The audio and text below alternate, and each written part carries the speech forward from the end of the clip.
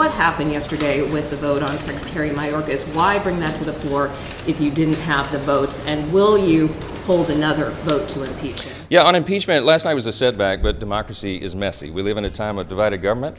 We have a razor-thin margin here, and every vote counts. While House Republicans followed Trump's directive to reject a border bill that largely favored their positions, Speaker Mike Johnson spent his extra time embarrassing himself with a failed impeachment vote on Secretary Mayorkas. After Representative Al Green rose from the ashes of surgery and ruined their senseless impeachment, Marjorie Taylor Greene sprung into action with new conspiracy theories. They hid one of their members waiting to the last minute, watching to see our votes. Trying to throw us off on the numbers that we had versus the numbers they had. So, yeah, that was a strategy at play tonight. Now, with several Republicans voting against it, Johnson and his assistant Speaker Green took aim at Republican Representative McClintock, who reminded them that their strategy should probably go further than their first and only step of political theater. He's failing his oath of office. That's what I would say. I would say he needs to grow some courage and read the room. The room is our country, and the American people are fed up with millions of people abusing our laws, Mayorkas breaking the law and allowing millions of people to invade. He needs to do the right thing, and I would urge all of my colleagues to do the right thing. Grow some courage and actually do something for once in this Congress. Congressman McClintock, your reaction? Well, instead of reading the room, I'd suggest that maybe she read the Constitution. That she took an oath to support and defend. And that Constitution very clearly lays out the grounds for impeachment.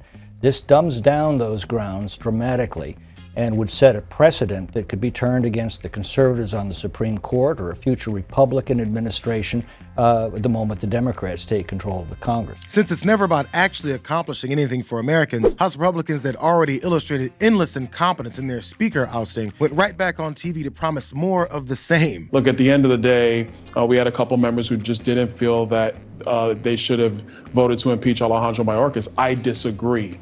Alejandro Mayorkas has lied to Congress, he has lied to the American people, and he is on purpose not executing the laws of this land to secure the nation. And so if somebody's not doing their job, and let me put it this way, if they're doing the exact opposite of what their job is supposed to be about, that person should be removed from that job. Doesn't matter if you're at the local corner store or the local bank. Doesn't matter if you're a school teacher, and it definitely shouldn't matter if you're the Secretary of Homeland Security, because the nation is not secure.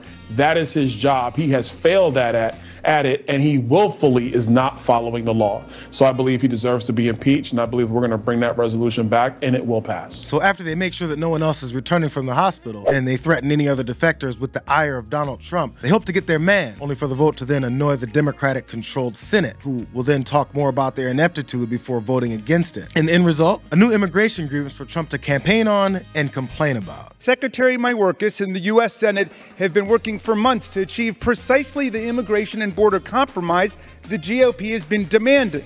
And miraculously, they got to a bipartisan immigration agreement for billions of dollars more in Border Patrol officers, immigration judges, fentanyl detection machines, a far tougher border. It was good enough for Senator Mitch McConnell and dozens of GOP senators, and it was good enough for the Wall Street Journal, but the House MAGAs would not take yes for an answer. Why? Because Donald Trump doesn't want a border solution. He wants a border problem, nothing else to run on.